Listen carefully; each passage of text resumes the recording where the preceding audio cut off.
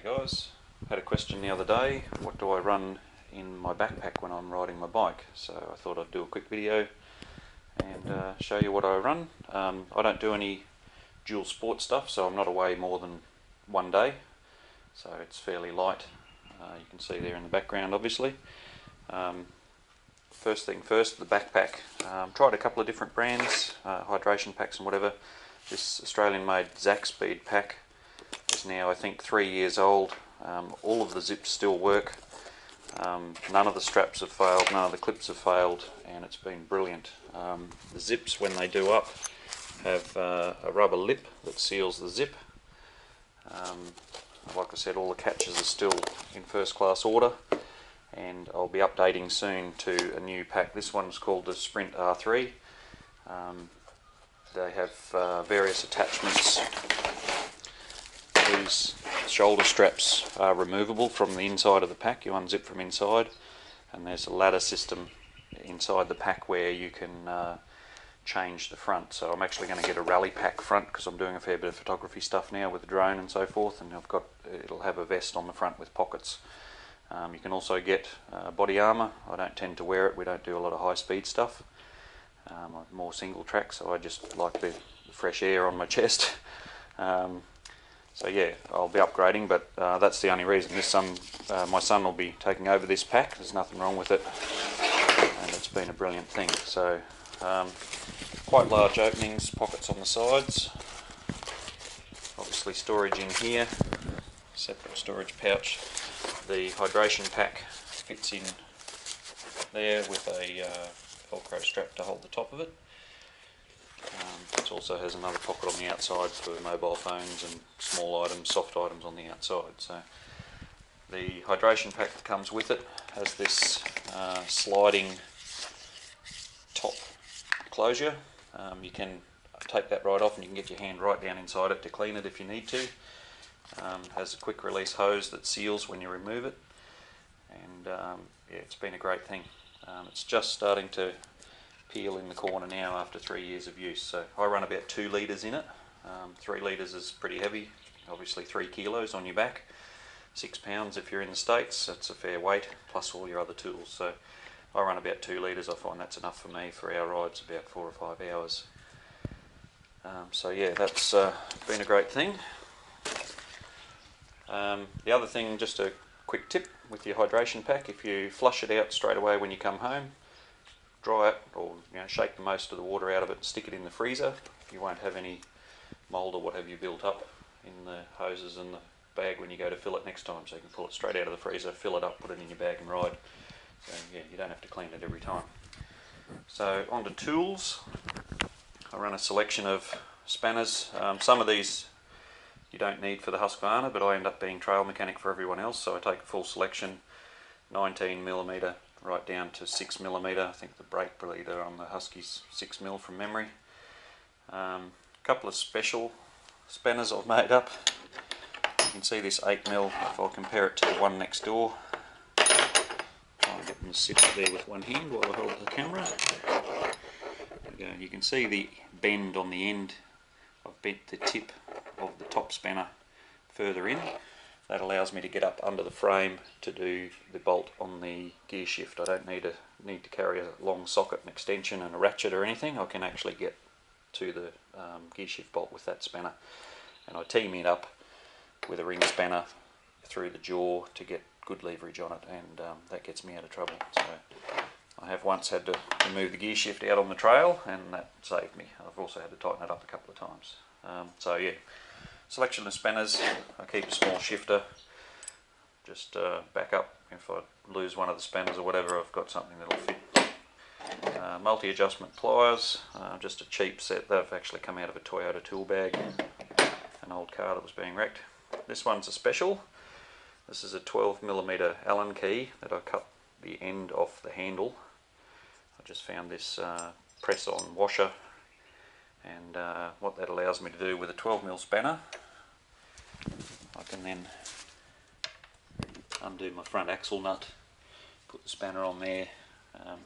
Yes, you could carry the great big long heavy complete Allen key if you wanted, or a 12mm socket and a driver for it, a ratchet or a handle or whatever, but they're going to be heavy. This is nice and lightweight. I've already got a 12mm spanner, and that allows me to remove the front wheel if I need to. Other tools, obviously a set of Allen keys.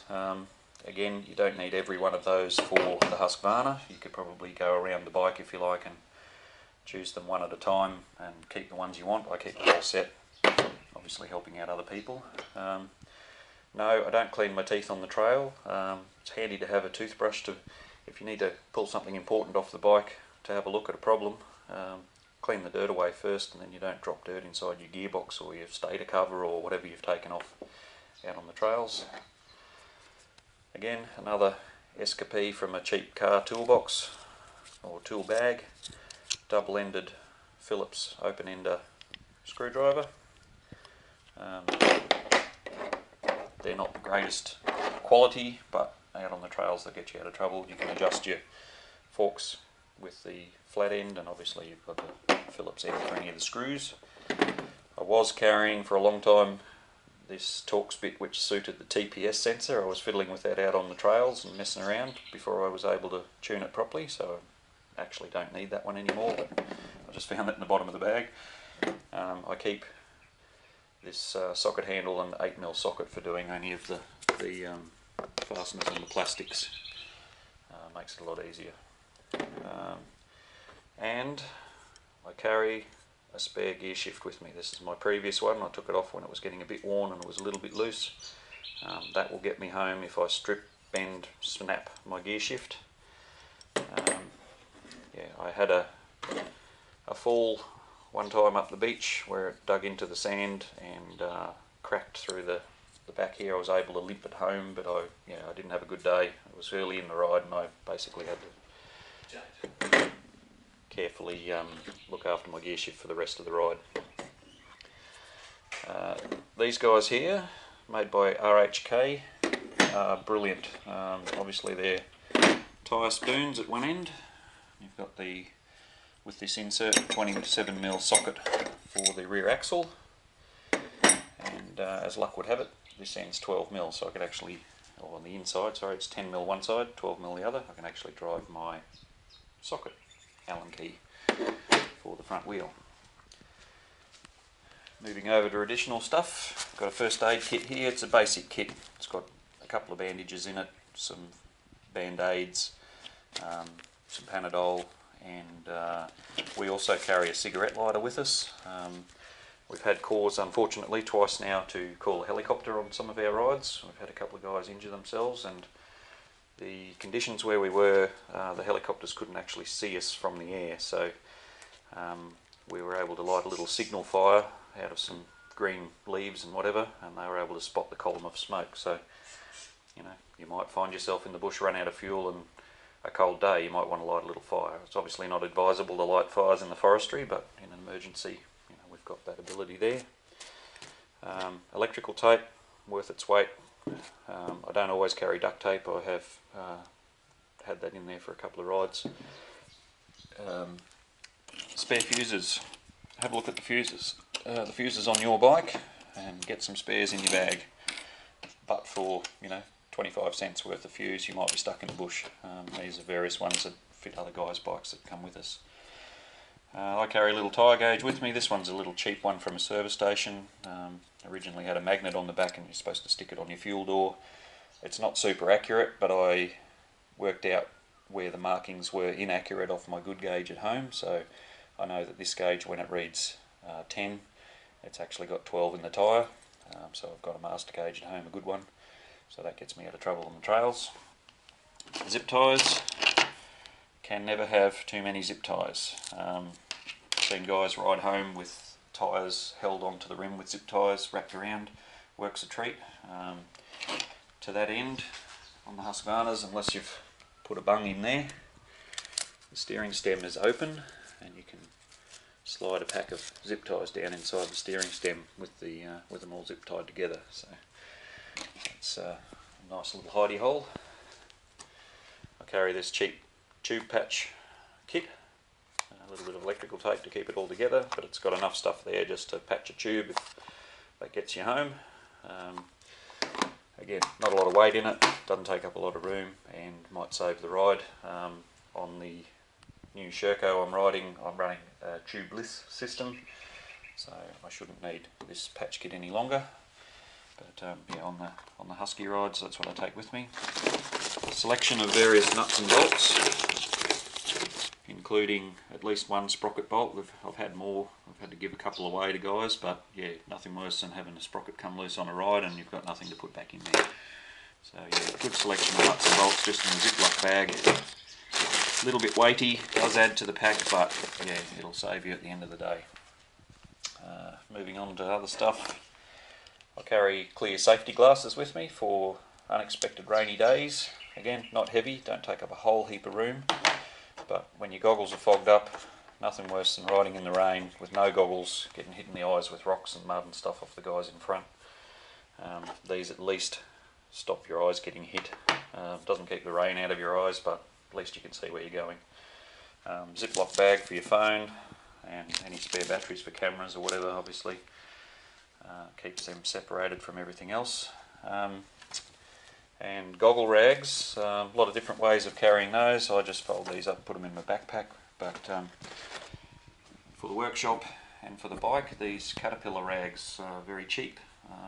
Most places around the world will have a Caterpillar dealer not far from where you are, and I think here in Australia these boxes cost me $12 for 100 paper rags, and they're real good quality, nice and clean. I use them on engine work and all around the workshop. So yeah, just a brief run through. That's the sort of gear I carry. As I said, it's only a day trip.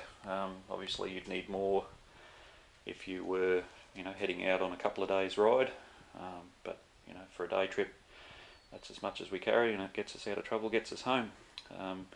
You may wish to carry a tube.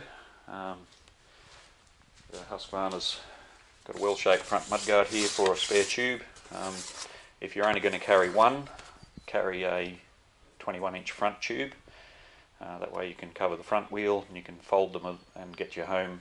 The 21-inch will fold up enough and still inflate an 18-inch rear to get you home, usually. So yeah, that's about really all I could suggest. That and a little pump, which I can't find. I've actually got a small sports store pump. Fits in the side pocket of my bag here, and yeah, it's easy, quick. Cost me about $10 from a local sports store. Righto, enjoy the trails, guys. Catch you later.